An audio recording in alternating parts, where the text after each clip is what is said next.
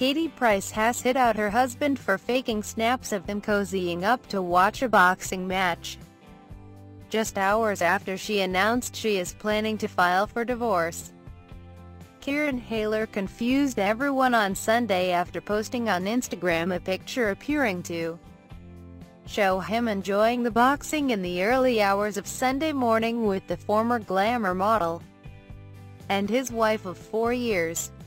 But the picture had come hours after Katie, 39, publicly announced the split, revealing that her third husband had been sleeping with the couple's nanny for a whole year. It was then thought maybe the two were trying to patch things up between a few Twitter posts, as Katie ALS tweeted a series of comments on Twitter about watching the boxing, following a string of broken heart emojis tweets which she had sent hours earlier. But the post of the couple seemingly watching the Conor McGregor and Floyd Mayweather fight was all a lie, according to the Loose Women host.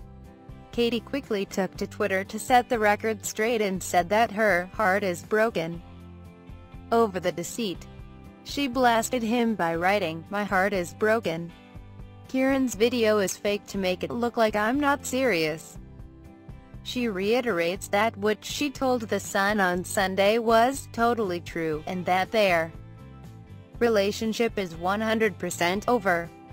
The 39-year-old revealed in newspaper that she would divorce her 30-year-old husband and went on to explain that she went into a screaming fit when she found steamy emails between her husband and the nanny. Katie and Kieran were previously rumored to have split, following comments on Loose Women where Katie stated, "Once a cheat, always a cheat."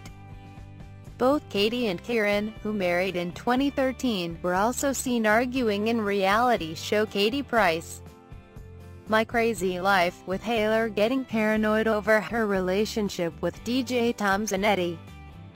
The 39-year-old previously forgave Kieran for sleeping with her best friend Jane Puntney back in 2014, but will now be filing for divorce after he allegedly confessed to sleeping with their nanny and having sex in the children's bathroom.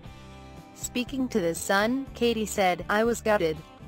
For a year I was basically paying her to f***k my husband. Kieran told me they were f***ing all over my house for a year.